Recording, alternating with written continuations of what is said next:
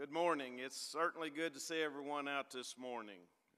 Certainly, if you're visiting with us, we want to welcome you and let you know that you are our honored guest.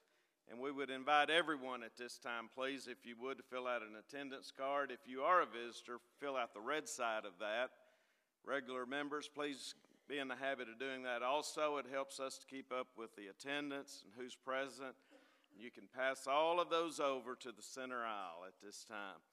Now, if you've been gone on fall break a lot, go ahead and fill out the membership side of that. You're not a visitor yet. So it is good to see everyone back, and we know we still have some out, but hopefully everybody will be getting ready with the fall approaching, and it's certainly good to have everyone with us this morning.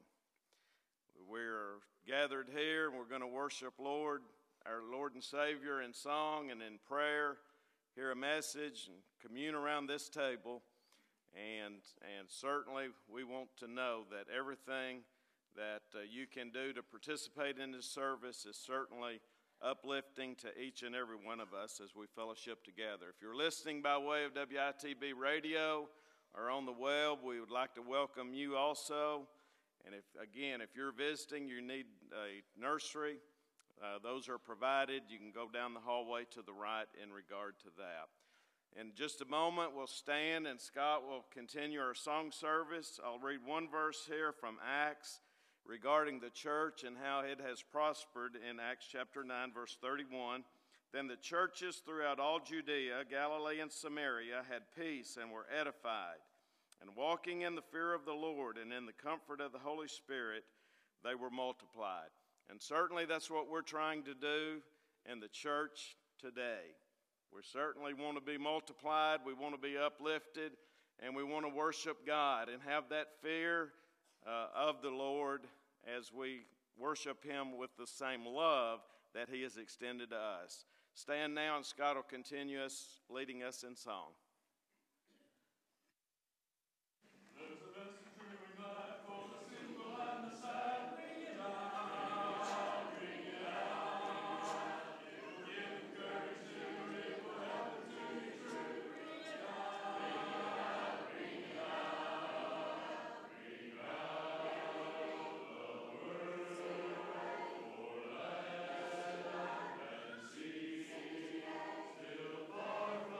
Jesus.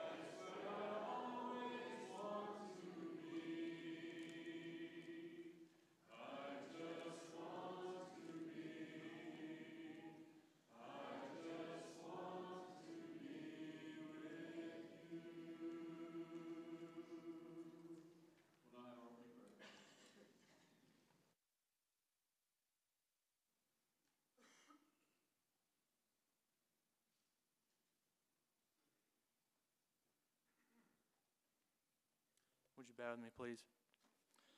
Our Father in heaven, we thank you for this morning, for this opportunity to gather with the saints without fear of retribution, Father, in this holy temple, Father. We thank you so much for the freedom to do so this morning, Father. We thank you for all the elders and deacons and for Mark and the lesson that he will bring to us here in a few moments.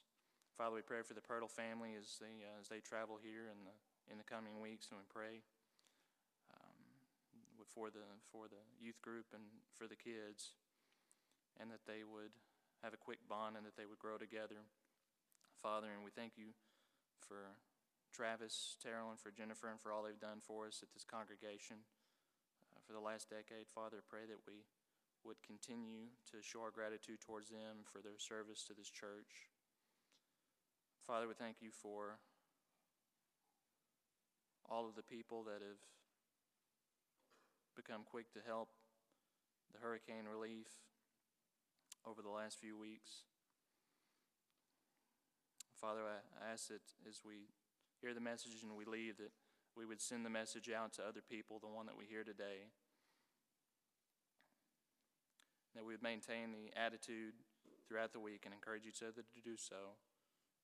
Father, as sometimes it's so easy to have on this day until you go out into the real world. We ask for the continued prayers of those that are on the list, and we ask for the continual forgiveness of our sins every day. And we ask that we would always remember that you're the keeper of our souls. In your name we pray. Amen.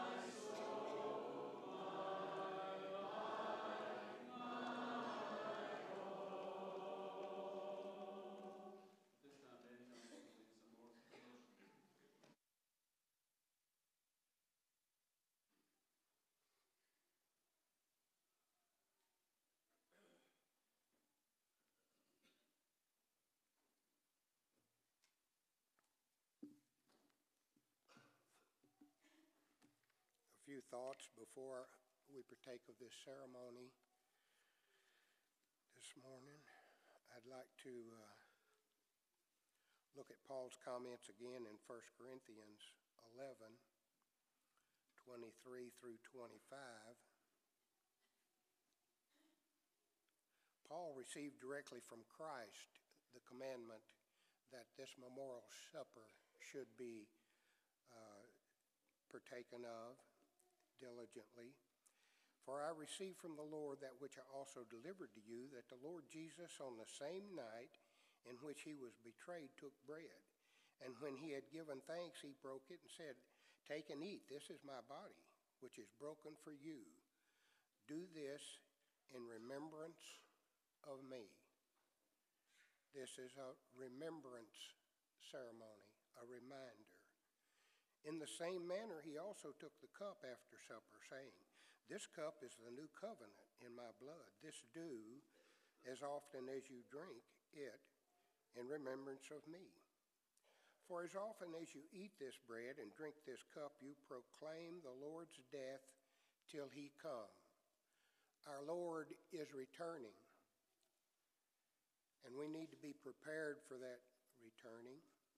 And so to help us, he's given us our worship service and the Lord's Supper so that we might, at a proper time, focus on his death, but also the fact that he will return. And of course, we know, he told us through the apostles, he is building a place for us to abide there with him. Such a future. We cannot imagine it, but we try. 2 Peter 3, I would like to look at the Apostle Peter's second epistle, chapter 3. He starts at chapter verse 1, "Beloved, I now write to you this second epistle, in both of which I stir up your pure minds by way of reminder." Both of his epistles were reminders because we are forgetful. We're human. And so we must have benchmarks and reminders, and that's why we come to church often, because we don't want to forget our glorious God, our precious Savior, and the comfort and the abiding that he can be with us. And so, as we continue reading, verse 3 through 6, he cautions, knowing this, says Peter, knowing this first, that scoffers will come in the last days, walking according to their own lust, and saying, "Where is the promise of his coming, Jesus Christ?" Scoffers are going to say Christ isn't going to come again. And of course, they don't even believe in Christ, so much of the world. But it's to their doom, and it's sad, but we have such a rejoicing that we know that Christ died for all the world, that if we live according to his direction, that we can walk the streets of heaven together with him forever in an abode that he has built for us. And so it won't be uncomfortable, it will be for us. And Peter continues, and they will say, "Where is the promise of his coming? For since the fathers fell asleep, all things continue as they were from the beginning of creation. For this they will willfully, those who want to sin, willfully forget their God. For this they willfully forget that by the word of God the heavens were of old, and the earth standing out of water and in the water, by which the world that then existed perished, being flooded with water." So the modern world does not believe in the creation by God, does not believe that there was a flood, and even when they see the rainbow, they don't honor God by it. And so, isn't it wonderful that we're believers, that we're here to honor our Savior, that we can worship him, and hopefully in the right attitude and in the reverence, and let us do that now.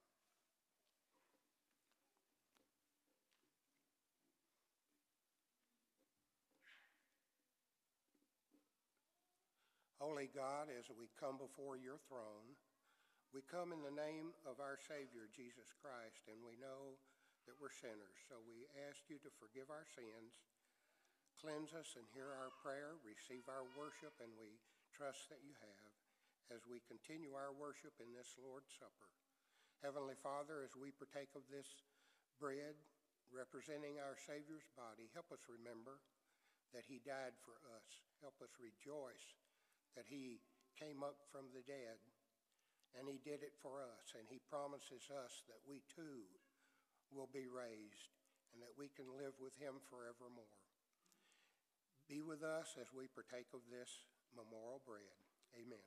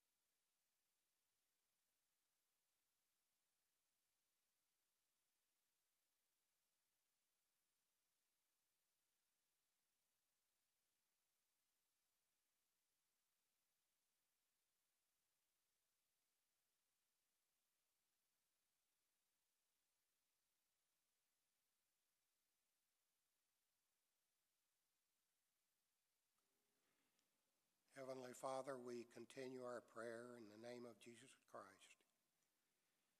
As we partake of this fruit of the vine, help us do so reverently, and we praise you and we thank you for your sacrifice. Help us walk properly before thee. Amen.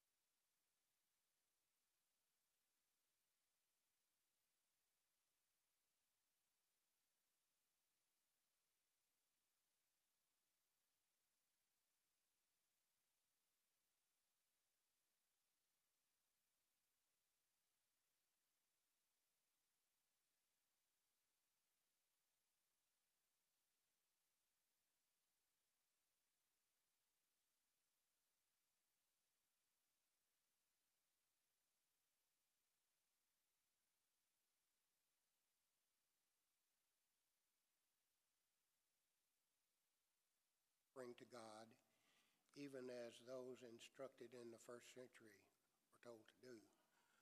Let us pray. Heavenly Father, in Christ's holy name, we ask that you watch over our hearts and our actions each day, and that at this time, that we've been thoughtful in what we can present to you, Heavenly Father, in our giving, and that it might be truly a gift.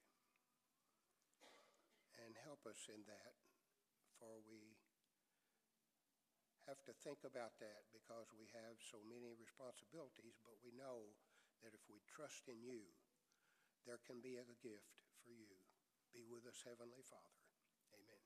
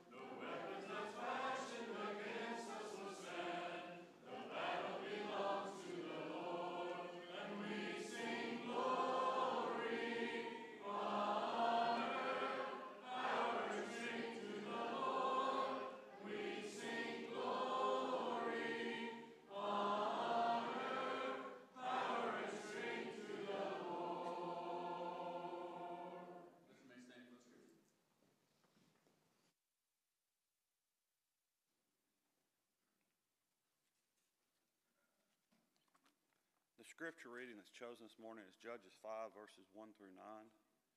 Judges 5, 1 through 9. Then Deborah and Barak, the son of Abinoam, sang on that day, saying, When leaders lead in Israel, when the people willingly offer themselves, bless the Lord.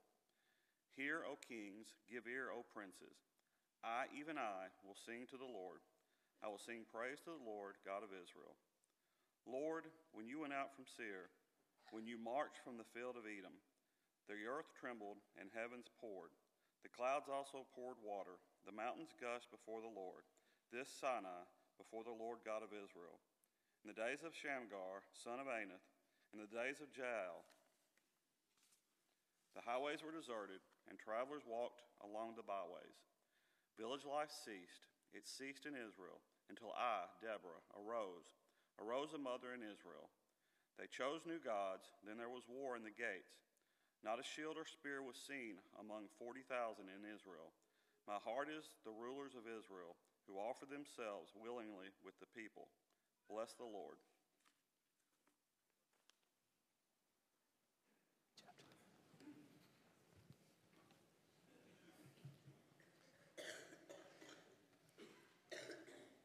Good morning. It is excellent to see everyone here. We have our first wave of people who have come back from a fall break. Whether you have to work, you ran out of money, whatever it is, we are glad that you're back. It's good to have everyone back, and it's great to have this opportunity to be able to study God's Word and to worship together. Go ahead and turn in your Bibles, Judges chapter 4 and Judges chapter 5. What you'll see here in the early parts of the book of Judges, especially this passage, is oftentimes what will happen is a judge will speak and then they'll sing a song, especially here with Deborah. So Judges 4 and 5 are equivalent. They teach the same story. It's just chapter 5 is written in poetry while Judges 4 is written in narrative. And so I chose chapter 5 for the scripture reading because the names weren't as long. And so that's a little bit of what I was after as we went through it. As you've noticed over these past few weeks, we are studying through the Judges, and we're looking at them from the aspect or from the perspective of each one of them being superheroes. And remember, we talked last week about how just about every culture needs superheroes, needs somebody to look up to, needs some sort of mythology that they can relate to and that they can think about. And so for us in our culture, oftentimes we look at the Marvel comics or DC comics, we see Superman, we see Batman, Thor, and Iron Man and things such as that. And it's sort of an escape for us to look at. And what we see here as we look through the book of Judges are a set of superheroes. Now, each one of them, and you'll notice each week as we go along, each one is a little bit more flawed. Ehud last week, very few flaws. We saw the physical deformity which he had. Deborah, no flaws at all. But when you start getting to Gideon, when you start getting to Samson, start getting to some of these others, you find that they have quite a few flaws. But here's the point. God uses them every single time. And no matter how flawed we may be, no matter how short we may be as far as what we're trying to do, recognize this lesson from the book of Judges. God can use us. He has great ability to use us, whatever it is that we've gone through and whatever it is that we're experiencing and struggling with. But as we look at it, I want us to look at Judges from a perspective, overviewing it with something that we see throughout the narrative of Scripture. And that is the idea of dealing with loneliness. Now, as you and I think about loneliness, you see, perhaps this is seen throughout Scripture. And it's interesting when you and I go through the Bible, we see throughout the Bible different characters of Scripture who are struggling with the aspect of loneliness. Now, we see that in our present day world fairly clearly. You look at just about every one of the mass murderers or the shooters, which we see going across. Sometimes they would have an acquaintance, sometimes they would have a friend, but in almost every situation, you see an aspect of loneliness, of feeling left out, feeling like things have not gone well in their life. As we look today at one another, we see that many people here today, and it's the same way every part of our culture, are people who are dealing with loneliness. Sometimes they may be in a crowd, they may be in a family, such as Deborah was. She was married to a fellow named Libedeth, and yet you see in the work when she was doing, nobody else would rise up. And she was called to do the work herself. And so sometimes we find ourselves lonely because there's not a significant other person in our life. Sometimes we find ourselves lonely because our parents are gone or because of our children are gone. Sometimes we find ourselves lonely even in the midst of a family, even in the midst of friends, when we feel like other people are not taking responsibility and we feel like we are wrestling with life alone. If you feel that way, recognize Scripture speaks to your situation. As you go to the very beginning of the Bible, you see God creating the earth. And as he creates the earth, he says, it is good. He creates the sun, the moon, and the stars, and he says, it is good. He creates the oceans, he creates the land, and he says, it is good. He creates the plant life, he creates all the animals, and he says, it is good. And he creates man, and he says, this is very good. But we get to Genesis chapter 2 and verse 18, and we see the very first problem of Scripture. And the very first problem is not sin, which is very interesting, because most of us, if you asked me, usually I would say the very first problem that came to the world would be sin. That's what expelled everybody from the garden. What's the very first problem? God says it is not good that man should be alone. You see the wrestling with loneliness? And now if we travel through Scripture, you see the wrestling of being separated from God and from others. We begin to go through the Scriptures, and we go to, let's say, Genesis 8, 9, and 10. You see a man named Noah, a man who with his family preaches for almost 120 years. God saves him, his wife, his children, and their wives, 8 souls total from the sin of the world. But what do we see after they get out of the ark? You see Noah wrestling with some very deep things, whether it be depression, whether it be just the trauma of what he's been through. And you see where he and his family are torn apart because of that idea of being alone and because of the idea of what they've gone through. You go a little bit later, Genesis 18, you see a guy named Lot. And Lot just had the opportunity, or not opportunity, he just had the occasion of seeing everybody he loved put to death, even his wife turned into a pillar of salt. And as he is outside of that city, thinking he's the only one left, you see he and his daughters, and you see what happens to them because of the aspect of thinking that they're all alone. You fly through Scripture and you see a fella named Joseph who is ripped away from his family and what he goes through as he is brought by providence to Egypt to save his people. But you also see Jacob, his father. And his father, as he wrestles with loneliness and as he wrestles with, even though he's thinking he's smarter than everybody, going through life and going through the struggle and not having anyone with him until he has an opportunity to meet the angel of the Lord. And the angel of the Lord changes his name to Israel. We go to the greatest of the prophets of the Old Testament, Elijah. 1 Kings 19, and you see after he destroys the prophets of Baal, and he should have been on top of the world, he goes alone, and he says, Lord, take my life. It's not even worth having. Why? He thought he was the only one left who was faithful. He dealt with loneliness. And we could spend a lot longer, but I'm only allowed to preach so long, so we'll fly a little quicker. We go over to the New Testament. You see a fellow named Jesus, right? The very Son of God.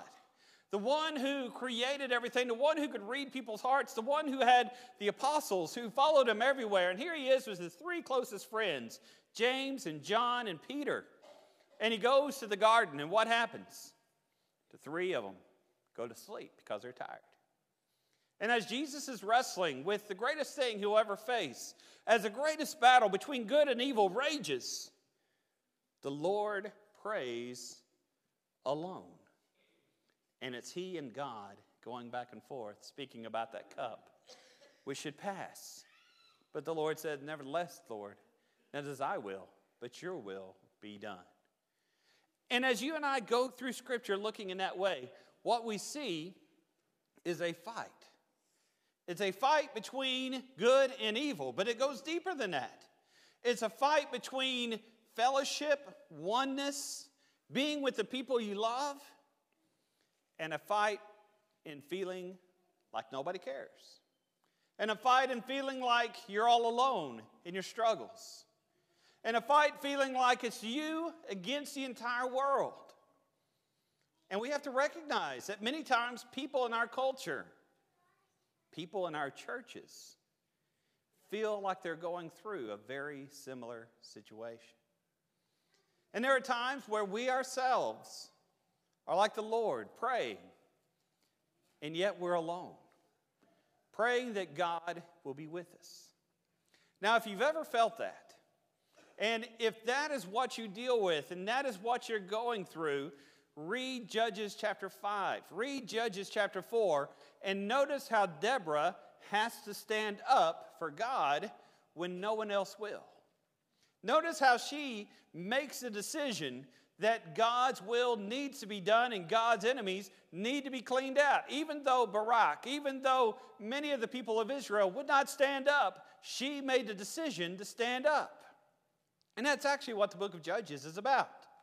God calling people in the midst of wickedness, in the midst of danger, in the midst of laziness, if you will.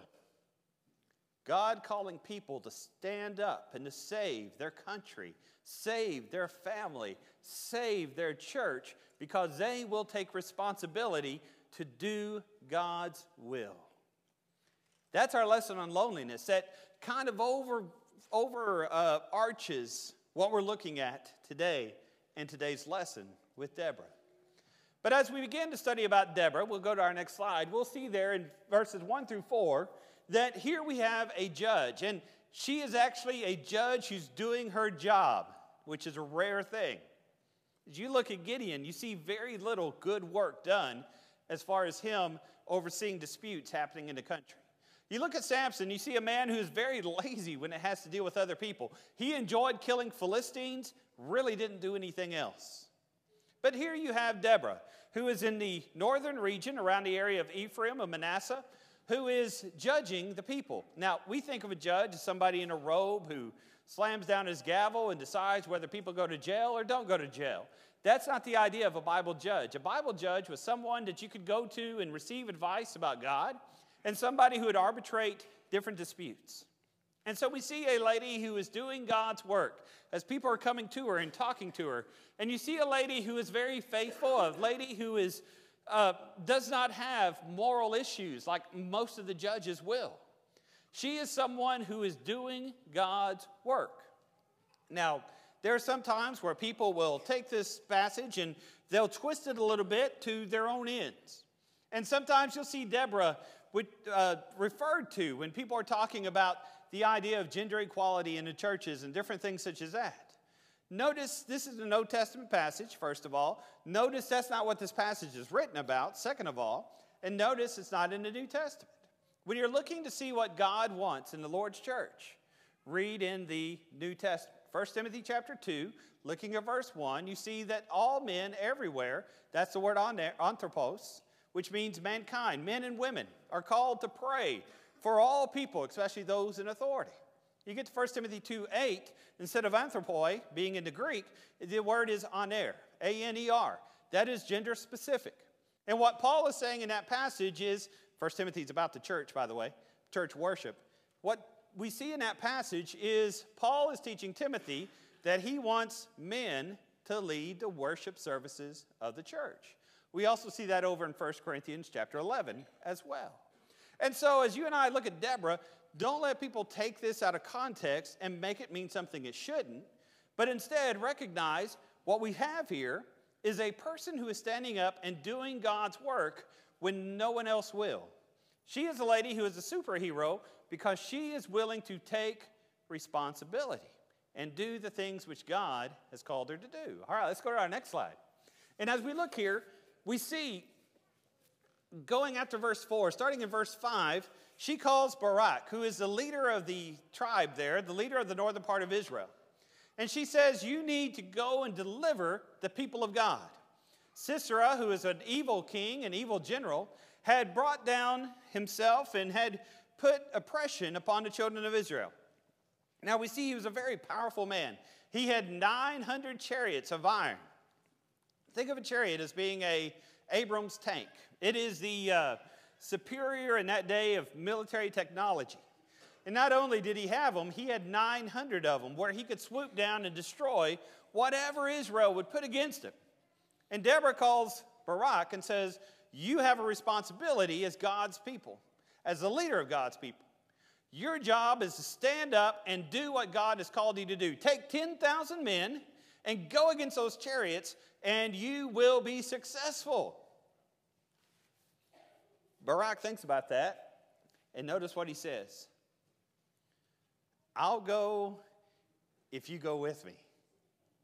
I'll only go if you take care of it and do this responsibility. Oh man, have you ever seen somebody that way? You tell them what they need to do and you show them God's word and they're like, oh, I might need to do that, but I really don't want to. Maybe in household chores, you see yourself and your family and everybody should have a role. Everybody should have a work, right? But boy, you find yourself doing laundry every single day, right? Or you find yourself cleaning this or that or whatever else household chore you may be thinking of, and people are just not taking responsibility for what they ought to be doing. How often do we look around in the church and there are obvious things which need to be done, but nobody rises up and nobody does them? Nobody is willing to take the initiative. Nobody is willing to say, okay, this needs to be done and I'm going to do it. I'm going to take care of it.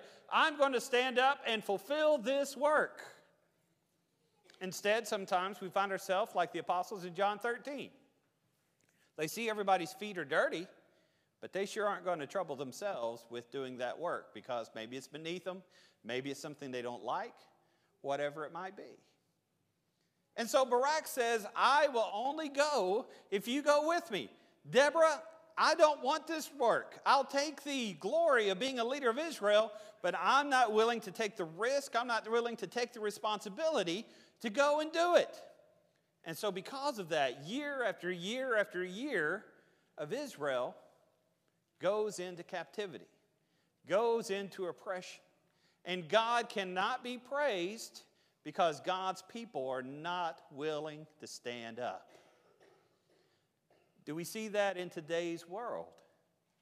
Oh, we absolutely do, don't we? It is so visible in today's world. As you and I look at our country, one of the reasons why we have so many problems, especially in national politics, is because the right people won't run for office because they know what happens to politicians. And they know how terrible that situation may be. One of the reasons why we have the people who push the culture in the way they push it is because good and righteous people will not stand up and take responsibility of saying what is right and what is not right. One of the reasons why in many of our families we have so much discord and so much trouble is because husbands refuse to do the work of husbands, wives refuse to love their husbands, children and parents all refuse to do their work because we have an entertainment culture. We have a culture which wants pleasure but doesn't want responsibility. And people are not willing to stand up and fulfill their God-given role.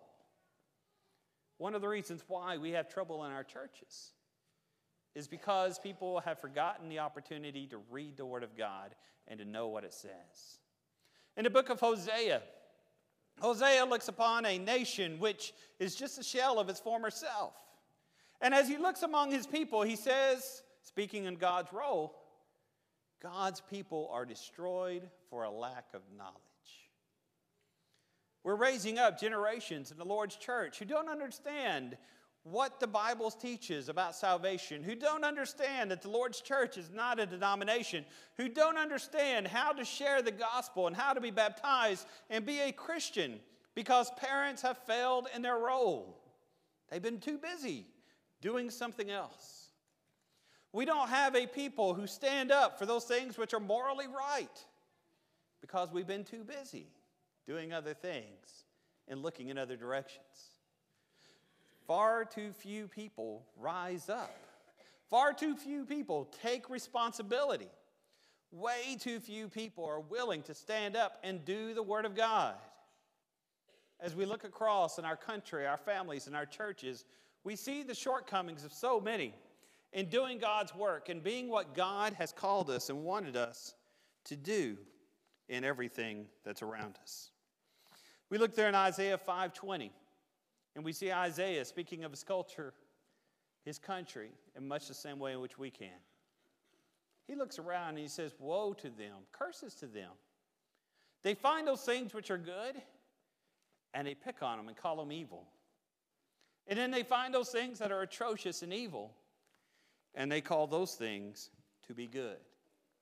We look in our churches and we see those who, like 2 Timothy 4, beginning of verses 2 and going through 4, we see where they say, folks are looking around and wanting their ears tickled. They're wanting nothing more than entertainment. They're wanting nothing more than to feel good about themselves. And because of that, they will not listen to sound doctrine. They will not repent of their sins and live the way that God has called them to live. How many of us can relate to that? As we look in our families, as we look in our church, as we look in our country, how many of us can relate ourselves to Deborah and see that far too few of us are standing up? And far too few people stand in a gap.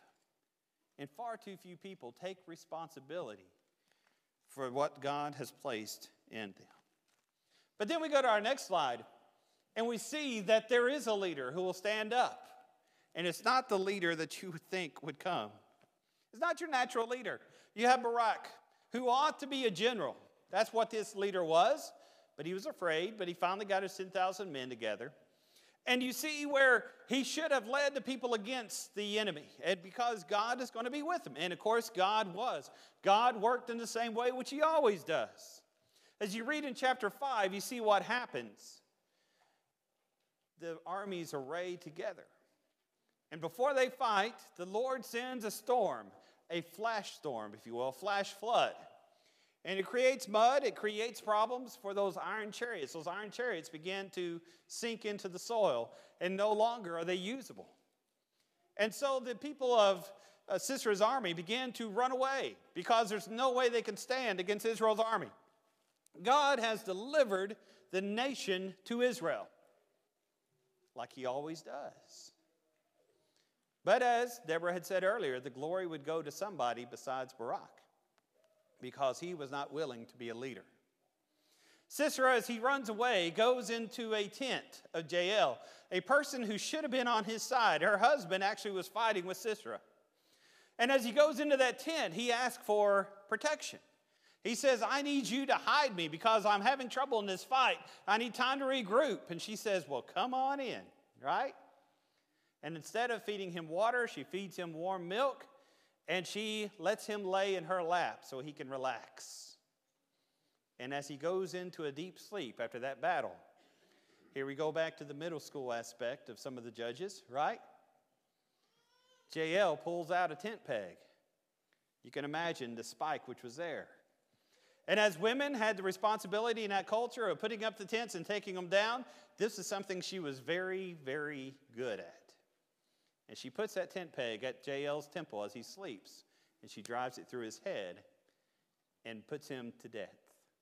It's very interesting how the Bible puts these things. The Bible says she drove the peg through his head, nailed him to the ground. And then it says, and he was dead. Like, you think? Really? But anyway, it's neat how the Bible sometimes will say that. And he is dead, of course. Well, what we see here, God raises up a leader from places that you wouldn't expect. Now, does that apply to today? Absolutely. Our nation has risen up leaders which do not follow God and do not always do the things they should. But that doesn't mean God's weak. It means God is working in a different way. And leaders arise from places you wouldn't expect. There are times where you'll have a wife and a mother whose husband doesn't come to church. But guess what? She stands up and takes responsibility for her children, and she brings her kids to church and makes sure that her children know the way of the Lord. She's an example to those children. And we read in 2 Timothy 1:5 about a lady and a grandmother, Lois and Eunice, who took a young boy and made sure that he knew the scriptures, even though his father was a Gentile. And through the influence of those two sweet ladies, God raised up a leader who became a preacher in the early church named Timothy. God raises up leaders from places you wouldn't expect. There are times where God will raise up a leader in the congregation, not necessarily from the eldership, not necessarily from the pulpit and the preacher, not even from the deacons. But God raises up leaders in every single family and in many of the membership of people who will stand up for the Word of God and will make sure that God's Word is proclaimed and make sure that this church's faith is seen through the community. There are times in our culture where our kids and others need to see what it means to be a Christian. The rock stars and pop stars don't do it. The athletes don't do it. The people that the world holds up don't do it. But God has raised up Christians to be the light of the world, to be the salt of the earth, to show other people what it means to be a God follower. And He calls each and every one of us to stand up for the cause of God. There's a beautiful passage in talking about this. In just a second, I'll remember where it's at. 1 Samuel 17, verse 29. That's where we're at. 1 Samuel 17, verse 29. You have a little guy named David, right? David was not even allowed to go to the battle because his older brothers were the ones who were supposed to represent Jesse's family in this fight. King Saul was there, and King Saul even had great armor, and he was a representative of Israel. But he wouldn't fight. Why not? Because it was a giant they had to fight against, a man who was 9 feet, 6 inches tall, and everybody was afraid of him. And so, for 40 days, everybody quivered. When David showed up with some bread from his father, and he snuck up to the front line, and he heard Goliath and his charge that he'd given every single day, and he said, "Why hasn't anybody gone to fight him? Why is not the king or anybody else over there?" And the brother said, "You have no responsibility here, David. You need to go back home." Notice what David says, 1 Samuel 17, 29. Is there not a cause? Is there not a cause? What David says is nobody is going to speak about God that way. And even if he is a young man, even if he is inexperienced in the ways of war, even if he cannot wear the armor, nobody is going to speak about God in that way, David would say. And so he himself goes out and faces Goliath. Once again, God raises a leader from a place you wouldn't expect. And I hope that that's what this sermon inspires us to say. There's a cause. There's a reason. You need to stand up and be a leader in my situation, to be God's people in my culture, my time, and my situation. It's time for each one of us to take responsibility for God's call for us today. We are called by God to take responsibility, to stand up, and to be the JL, to be the Deborahs, to be those who, while other people may discount us, to be God's people in this world. It's not something we leave to anyone else. It's something that we ourselves are called to accomplish. We're called to support God's leaders. We read in Hebrews 13:7 and Hebrews 13:17 that we have an obligation to support those who have rule over us. The context there is pointing to elders. And what we see there is the obligation that we have to support those in a leadership role. Those who are elders, and I think contextually also we could say in Hebrews 13, also preachers of the gospel. To support them in their work, to raise them up in the things in which they do. We also see the importance as we look at this situation and as we get ready to close this lesson about recognizing the power and the difficulty of loneliness. Because what we see here with Deborah is a lady who is doing her work, but she's called on to accomplish more than what she's called on by God. She was to be a judge under that palm tree, arbitrating decisions, telling God's people what they needed to do. Balaam, you need to go and fight. Or Barak, you need to go and fight this battle. But there are times where we're called to go beyond what we may feel is reasonable. And when that happened, Deborah went beyond to accomplish God's word. There are times where we look around and we see people perhaps in our families, people perhaps even in our churches, who aren't living the way they should. And it causes great discouragement. And it causes great trouble. In that situation, we go like Deborah and we step beyond to make sure God's work is done, to make sure that we can be what God would have us to be. What I want us to do, as we go to our last slide, is to encourage us to be like Jael, encourage us to be like Deborah, to take responsibility for our situation, to make sure that God's word is taught in our homes and taught around us, to be sure that we're doing what God has called us to do. There's not room in the Lord's church for laziness. There's not room in today's culture for God's people to be slack. We must recognize the cause of God, and we must do what He has called us to do and put Him first and foremost in every aspect of our lives. This morning, if the invitation applies to you, or if you need to obey the gospel, we ask that you come forward while we stand and while we sing.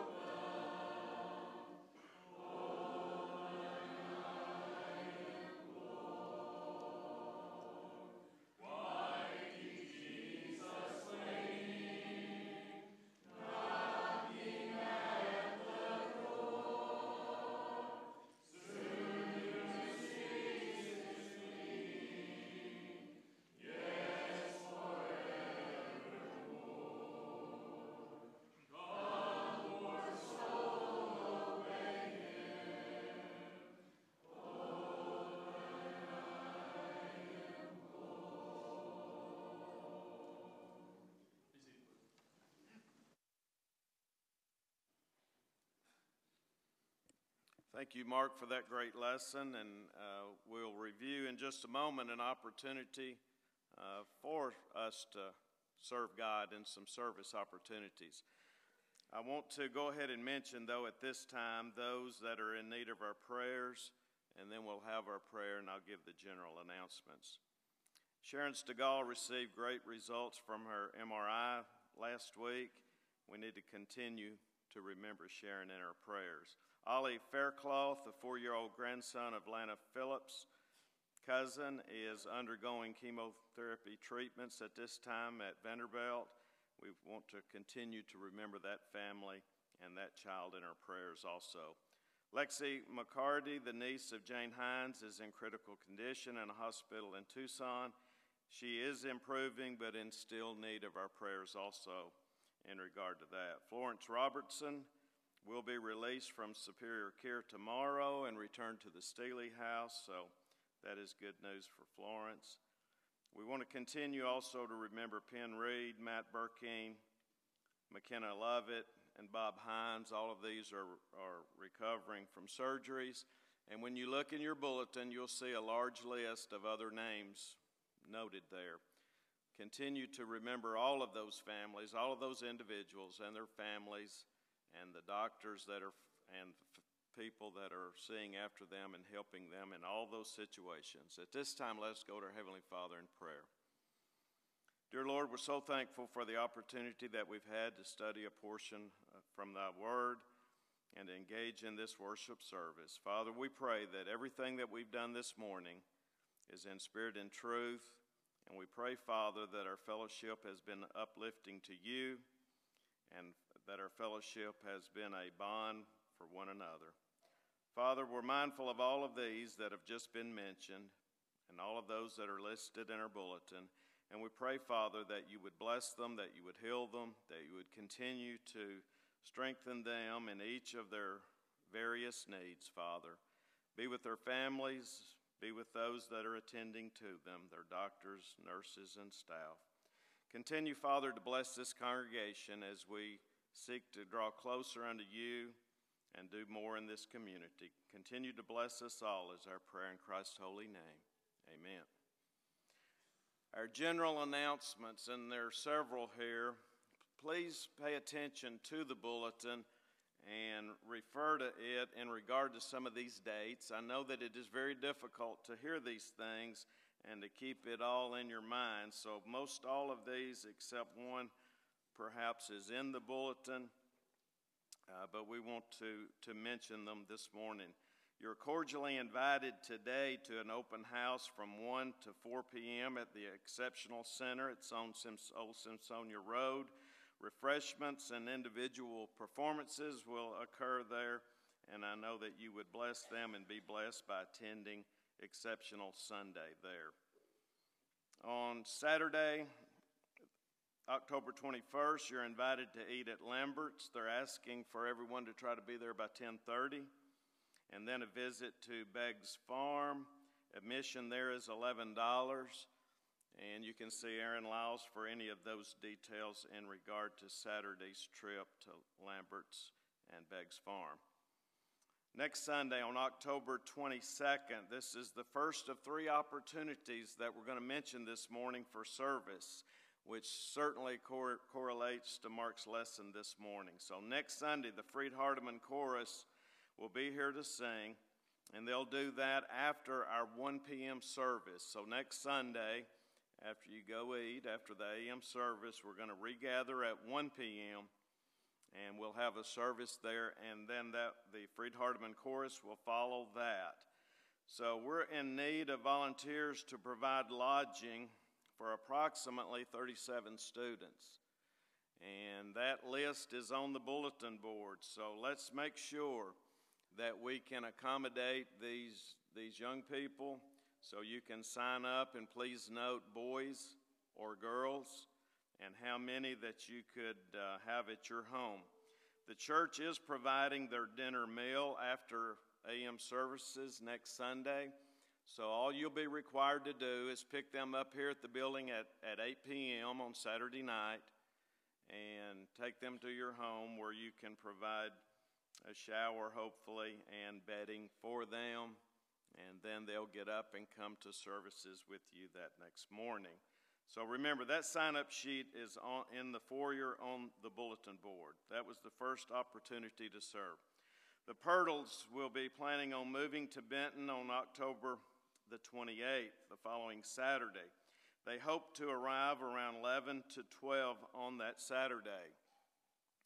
For a time period here, the Pirtles are going to temporarily reside in the parsonage of the Fair Dealing Church of Christ. They have graciously extended that to their service, and we certainly appreciate and thank them for that, while they will be looking for a permanent residence.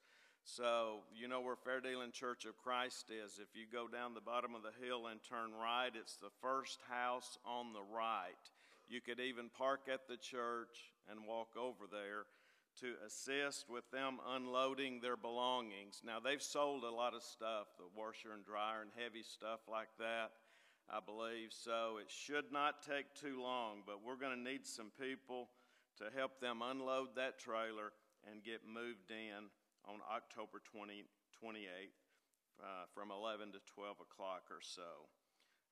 In regard to the Pirtles also, we discussed this a week or so ago. It's not in the bulletin yet. We're going to have a welcome meal after our PM services on Sunday, November 5th, the first Sunday of November, for the Pirtles. So we're going to get together. The church will provide the meat, so sides and desserts are requested from the congregation. And we thought that it would really help them and assist them by giving them a gift card shower.